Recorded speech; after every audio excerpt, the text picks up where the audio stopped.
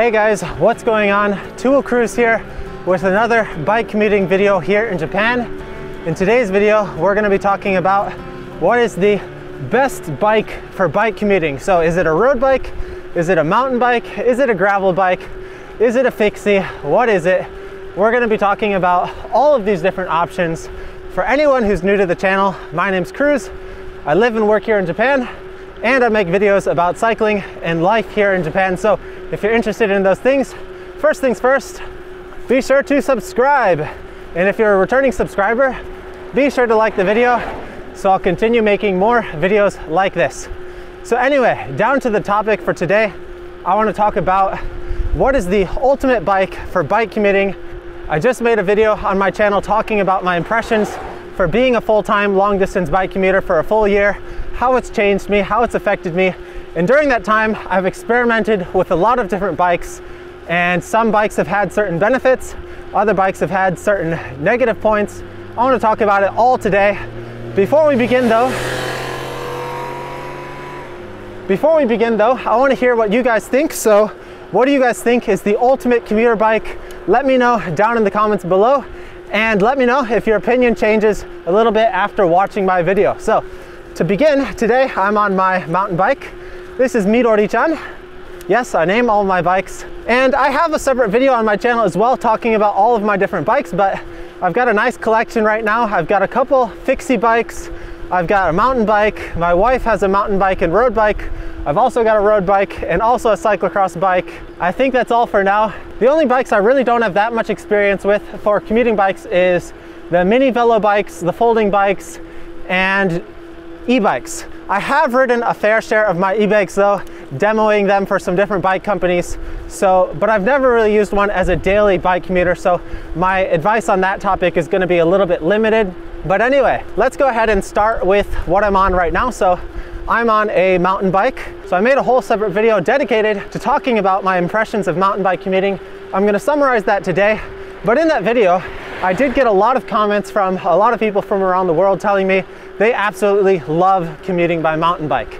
And there's a lot of great benefits to commuting on a mountain bike. One is they are pretty much indestructible. Mountain bikes are designed to ride over a variety of different terrain. They're not going to break whatever you ride them over. So if you ride them over some boulders, over some trail, on some pavement, wherever you ride, you're going to be pretty comfortable. And that's another great point of the mountain bikes, is just the comfort level. So the wider tires, the lower air pressure, you're going to have a smooth ride. Like I'm riding pavement right now on my mountain bike, no problem, and it's super comfortable. I can go over bumps like this, no problem. I've got the suspension, I've got the tires, really comfy. And another great thing about mountain bikes is you can go over some pretty crazy stuff. Like I'm gonna go up this way. Oh, my gear pretty heavy right now, but you get the point. You can ride over some stuff you maybe wouldn't feel is comfortable riding on a road bike. I ride this section on my road bike though as well, but definitely feel more stable and more comfortable doing it on the mountain bike. So the other great thing about commuting on the mountain bike is it opens up a couple different other routes. So maybe on your road bike, you wouldn't really want to go on a dirt path or something like that, or a path with some rocks, some other debris, but mountain bike is like a tank. Just rolls over everything and you're gonna be comfy when you do it. Mountain bikes are also really great for beginners in multiple aspects, and one is the flat handlebar setup. So my wife personally really loves her flat handlebar setup. I just got her a new mountain bike for her Christmas present, and she by far prefers the flat bar setup compared to the road style handlebars. So really easy for beginners. It's a really natural position. The other great thing is the price point. There are so many low price point model mountain bikes available now. It is ridiculous. You can get a really good quality mountain bike for just a couple $100s. And if you're willing to buy something used, you can get something great at a low price. Oh, police are out. Gotta be careful here. Not breaking any cycling laws. Following the rules. Also, going into weather. Weather is another big important factor with bike commuting. When you're commuting every day, you got to go through all the weather. So the other great thing about mountain bikes is they handle all weather great. Sunny days, of course, no problem. Rainy days, no problem. Muddy days, no problem. Snowy days, no problem. Icy days, you're gonna do better than pretty much any other bike out there, especially if you get some studded tires. We're gonna cross here. So in terms of weather and durability, mountain bikes pretty much destroy all the competition, with gravel bikes getting a little bit close nowadays. So as for the downside of mountain bikes, the biggest thing is going to be the weight. Mountain bikes are a lot more bulky and they're going to be a lot heavier than their road bike counterparts, especially the cheaper end, but that's generally not a problem unless you're doing a lot of climbing. Like mountain biking in my hometown in the Midwest, we have no mountains, but we still call it mountain biking. So you can be riding like me. I'm mostly riding flat terrain today, just going up a couple small hills, and it's nothing too bad. So even with a little extra weight, that's no problem. If you want to get a light mountain bike, unfortunately, that's going to cost a lot of money. So if you do want to get a really nice mountain bike, it does end up being on the expensive end. But you generally don't need something too expensive or too light as a commuter bike.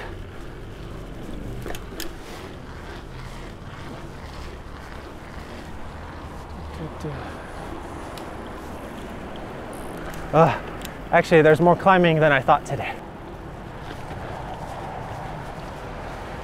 The one other disadvantage of mountain biking is the rapidly changing standards lately. So are you going to get a 26-inch mountain bike, 27.5, 29? Is it going to be through axle, quick release? Is it going to be boost, or is it going to be standard? There's so many different options available now, and full suspension, hardtail. There's so many options available that it can be really confusing, I think, for some new people into the mountain bike world. So that's the unfortunate reality right now. For me though, I say go 29er hardtail all the way. I mainly say that because I can't afford full suspension. I'd like to get a full suspension bike one day, but hardtails do the job. They're a grand cheaper for the same spec level and the best bang for your buck. Hardtail 29er. While we're on the topic of big tires and dirty rides, it seems natural that our next bike that we talk about is gonna be the gravel bike, or cyclocross bike in my case. So what's the difference between a gravel bike and cyclocross bike? I could make a whole video about this, but in a quick summary, cyclocross bike is a more racy style gravel bike with less options like bottle cage mounts and bike rack mounts and stuff like that, and a little bit less clearance. Cyclocross tire clearance usually goes up only to like 34 or 35 or something like that, whereas gravel bikes generally have more clearance. They'll go up to 40, maybe a little bit higher, and especially now a lot more gravel bikes will have a ton of different mounting options all over the frame. So in general, the main difference is the amount of clearance and the amount of rack options, to summarize anyway. So from a bike commuting standpoint, of course the gravel bike is going to win out on the cyclocross bike, but if you're like me and you like cyclocross racing and racing in general, it makes a little bit more sense to go with the cyclocross bike because the extra weight, it's hard to be competitive in a high level cyclocross race. So if you're interested in racing, go with the cyclocross bike. If you're not planning to race anytime soon and you're just looking for comfort and options and variety, go with the gravel bike. As for differences between the gravel bike and mountain bike, one of the disadvantages of the gravel bike is there's not as much available options. This is changing lately as the gravel trend is getting more popular. More and more makers are making more gravel ranges, but there's definitely not as much availability yet compared to the range that you get for mountain bike options. But this is changing. They're also getting to be more affordable, just like the mountain bike range. The main differences between the gravel bike and the mountain bike, honestly, is the gravel bikes generally will have more mount areas on the frame. And right now, the clearance is pretty similar. And the geometry doesn't change that much, especially compared to like older mountain bike styles. One of the main differences is you're gonna have the drop handlebars and you're gonna have a rigid fork. And I'm actually personally really confused now. What is the difference between, for example, like a flat bar gravel bike and a rigid 29er. Like, there's not going to be that many differences there. You could have the same tire width, the same wheel size, and pretty much same setup between both bikes. So right now, gravel bikes and mountain bikes are kind of blurring the lines in between what is what.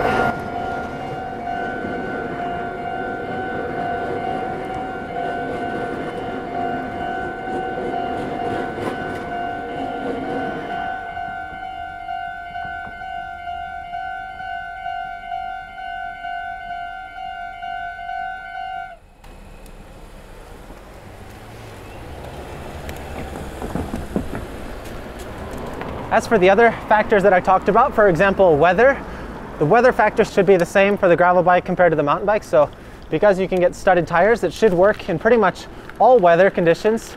And as for weight, which is one of the negative factors of the mountain bike, the gravel bike should lose a little bit of weight, and it should be a little less expensive to get a slightly lighter build, mainly because it has the rigid setup and slightly smaller tire setup, depending on what option you use to build it up though. But overall, the gravel bike is a great option, especially if you're planning to strap a bunch of different bags and racks on your bike. You'll have unlimited options, and really great solution, really fun little trend that we're seeing in the cycling world right now. And as I find myself entering less and less races now, actually my next bike, I'll probably move away from the cyclocross bike and hopefully get a gravel bike for myself one day. Moving next on the list, we're gonna go to the road bike, which is very similar to the gravel bike. Again, the main difference is the clearance is changing and the rack options are decreasing. So we go down to a really small clearance. Most road bikes nowadays will allow a clearance of up to 28 or 32 size tires. So definitely a lot smaller compared to the gravel bike. This helps the bike get more aerodynamic. It also helps it reduce weight. So the advantages, of course, of the road bike is it's going to be really fast, really lightweight, and also right now there's a lot of really cheap options for road bikes, which is also great to see. Especially in Japan, which is the country that I live in, there's road bike fever here, and there's a bunch of different varieties and options of different road bikes you can get. Other advantages of the road bike is really quick acceleration, and the bikes can be really stiff and really responsive. So if you're riding a lot on main roads, if you're going on mountains, if you're on smooth roads, the road bike is a great option. Also, if you're interested in racing, like road racing is really, really fun. But some of the disadvantages include, because of the stiffness for commuting, like I just went over a bump right now. If I went over the same bump on my road bike, I would really feel that, and that'd be really uncomfortable. And combine that with multiple bumps on the commute, multiple different sections, something unexpected that you had to go over. And right now, this road is a little bit rough. There's a couple different bumps, holes in the ground. Like if you have potholes in your area, my hometown of Michigan, we have potholes everywhere. It could be not a very fun ride. And if you're commuting every single day, I've learned that the comfort factor is also extremely important. So maybe you could get away with it for like a day or two, but if you're riding every single day and you're going over those same bumps, that's gonna have an impact on you, and it's really gonna wear you out. So I found when I rode my road bike every day, I actually get a lot more tired. So even though I'm saving more energy because the bike is lighter, I end up more tired and more sore just because of the impact on the area that I'm riding. Keep that in mind if you're thinking about using your road bike as your commuter bike. Some other disadvantages of the road bike is the smaller clearance. So even if you wanted to put larger tires on it, you're not going to have that option. Whereas with a cyclocross bike or gravel bike, you can put road-sized tires on there so it can ride just like a normal road bike, or you can put gravel tires on it so you can get the best of both worlds. Whereas a road bike, you're just going to be able to use it as a road bike. So if you're looking for something that's really versatile, you want to get the best bang for your buck, I really don't think the road bike is a good option for you unless you're planning to race, or unless you know you're only going to be riding road and you're never going to need it for anything else. Otherwise, I strongly recommend going with the gravel bike or cyclocross bike option, because that way you're going to allow yourself the options of the best of both worlds. You can ride gravel if you want, and you can ride road if you want, and you're not going to really have to pay that much of a price because the weight difference isn't going to be that different anymore with the equipment available now. It may sound like I'm ragging on the road bikes a little bit right now, but if you're interested in racing, on the other hand, road bikes is pretty much the way to go. Like if you want to make a name for yourself and you want to make yourself a successful racer, you gotta establish yourself on either the road or on the track. There's really no money in mountain biking, so unless you're at the top of the top, you're not gonna be scouted. It's gonna be really hard to get scouted or really make any money. But I found when I raced the pro circuit in the US, there was a lot more money up for grabs compared to mountain biking and those other things. But if you really wanna make money, you gotta come to Japan or Korea and become a track racer. Like those guys make bank. You just gotta qualify, go to the track school for 1 year, and your starting salary is about 40 grand a year and pretty much only goes up from there. Moral of the story is don't try to become a pro cyclist if you wanna make a decent salary in your life, unless you're in the top 1% of the 1% of pro cyclists in the world. You're not gonna make an income that's really worth it. These are bitter words from a ex-aspiring pro cyclist. Anyway, no regrets. I enjoyed the lifestyle while I did it and really enjoyed pursuing my passion. So no regrets. But at the same time, I really don't see that much value in just having a regular road bike unless you're planning to be racing. Moving on to the next category, that's gonna be the single speed. More specifically, I wanna talk about fixed gear single speed. So there's two options with this. There's the straight up track bike. So if you're gonna be riding on a velodrome, this doesn't apply to you because this is a bike commuting video. So we're gonna be talking about the more street style fixed gear single speed bikes. With this bike though, there is a whole different variety of different setups. So it comes up to the person and their preference. So you can ride with flat bars, you can ride with drop bars. I have two fixed gear single speed street bikes, and one is set up with a drop bar, one is set up with a flat bar. I like both styles. So even though I did just rag on the road bike pretty hard, I have some pretty positive thoughts towards the fixed gear single speed, especially even with the road setup. Let me explain why I think that. So some of the great things about the fixed gear single speed compared to the normal road bike is cost and simplicity. So from a maintenance standpoint, the fixed gear single speed is by far the best option in this entire list. And the reason for that is because if you're using it well, you're not really using your brakes that often. So your brakes, your rims aren't really gonna get that worn down. You don't have any shifters because it's a single speed, and you only have one chain. And because it's set up as a single speed, the chain is perfectly straight. It also gets less wear, so you don't have to replace it as often.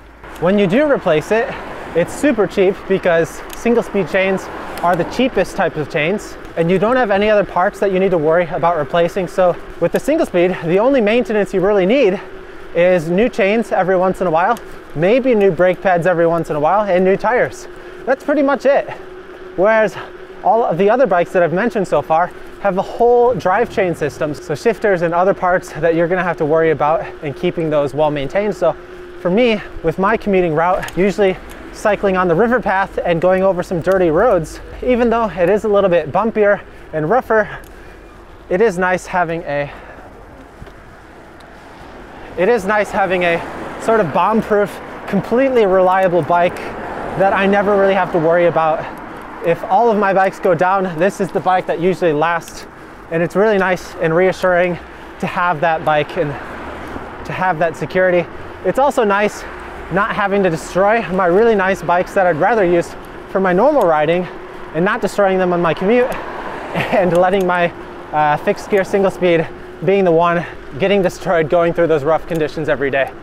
One of the disadvantages of my fixed gear single speed though is the tire clearance is really small. So I've got 25s on mine, which is okay, but I definitely wouldn't mind having the option to put some 32s on there and get some extra comfort. So if I ever am in the market for a new fixed gear single speed, I definitely want to get something with a little bit more clearance. So maybe kind of like a hybrid between a gravel bike and fixed gear single speed, I think would be a really ideal commuting setup from all standpoints, from a cost standpoint, maintenance standpoint, and just reliability standpoint. That'd be a great bike. All right, I think I've talked about all of the main categories that I know really well so far. The only ones left are e-bikes and folding bikes and mini velos. That guy had some good fenders on his bike. That's another thing I want to mention. on this video is do not underestimate the value of fenders. That's something huge I've learned this past year, is fenders are super important. So pretty much no matter what you use as your commuter bike, make sure you have some fender options on there. They are a lifesaver and by far the best investment you can make on improving your commuter bike. But anyway, as for the last two categories, as for e-bikes, I've never really used one of these like reliably every single day. I have demoed them for like a day here and there every once in a while, but that's about it. So I can't say too much to experiencing using them every day. I think there are a lot of advantages, like if you have to go on a lot of hills or carry a lot of luggage, or if you don't want to sweat when you get to work. I think there are some huge advantages to using an e-bike.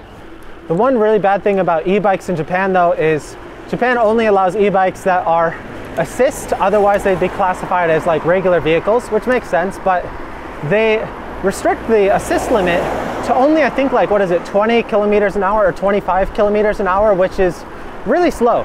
And for someone like me, my average commuting speed is above this. So if I'm commuting at my normal speed, I would be above the speed where I'd be allowed to get any assist. So the bike would be basically useless for me. The only way I would be able to get any assist is to force myself to go slower to the point where I can get assist. And so it just doesn't seem worth it at that point anymore. So because of that, I'm not really considering getting an e-bike here in Japan anyways at this point in time. But I would like to get a mountain bike e-bike though for my wife, and that way we'd both be able to enjoy mountain biking together a little bit more, because I'm obviously in a little bit better fitness than she is, and that way she could keep up with me on the climbs without hating me and we could both enjoy ourselves a little bit more.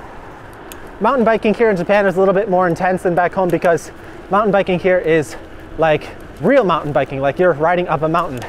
And it's pretty much, you ride up the mountain and you ride down the mountain. There's not many trails, unfortunately. Whereas in my home, we have no mountains, but we have great mountain bike trails. Anyway, that's off the point. The last category is the mini velos and folding bikes, which are crazy popular here in Japan. I just passed one right there at that bike storage area. This is something that I never really knew about before coming to Asia, because these don't really exist in the US. Outside of like super metropolis areas like New York City and places like that, you never see any of these mini velos or folding bikes in like the Midwest, but there are some really good advantages to having them here in Asia. Oh, what's this person doing? What are you doing, lady? Endless backup. So again, with these, I've never personally owned them, but I have strongly considered getting a folding bike for myself as like a travel bike, because they're super convenient. You can fold it down into a suitcase. So if you need to travel for work or something, you can bring it with you on the suitcase, look like a normal person, and then from the train station, you can take the bike out of the suitcase, put the suitcase on the rack of the bike, and then ride to wherever you need to go, which seems like really great. As a commuting bike, I'm a little bit worried about the wheel size. Like, would the smaller wheel size be comfortable on long commutes? I think for shorter commutes, it'd be really comfortable and really good, but I don't know. I've never used it for a long distance. So if anybody has used it for a long distance, let me know down in the comments what you think about the folding bikes. Are there any good options out there? So my job here in Japan is actually a distribution company, and our parent company is connected to Turn and Dahon. So I've been considering getting a bike from them because we can get our work discount there. So I've been thinking about getting a folding bike for myself for this purpose. But anyway, if you guys have any recommendations, and let me know your experience down below. I'd really appreciate reading that. The other advantage of the folding bike is being able to bring it on public transportation. So for example, let's say it's nice and sunny in the morning and you ride your bike to work, and you're all happy, and then lunch comes around and then the clouds get dark and it starts raining and you're like, crap, I gotta ride home in this garbage. But if you're on a folding bike, you can just ride to your local station and fold up the bike, bring it on the train with you, no problem, and you can go home nice and dry. So I think that's a huge advantage, especially if you live in an area with a good public transportation system like buses and trains. You can bring your normal road bike on the train as well, but you need to put it in a special bag, and it's still just really big and crowded, and you're technically not allowed to bring it during rush hours. So it's just a pain in the butt. I wouldn't do that. But anyway, overall, I think the folding bike and mini velos have some good value for some certain situations. Let's finish that up there. And I'm gonna finish up this video because I'm almost home and I'm hungry. It's time to eat.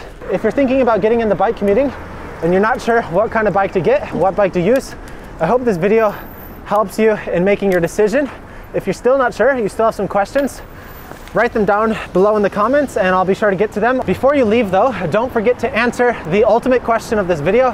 Which type of bike is the best bike for bike commuting? Write it down below, let me know. I'm really curious to see which type of bikes gets the most response. So if you're a road bike fan, write road bike below in the comments. If you're a gravel bike fan, write gravel bike, mountain bike, write it down.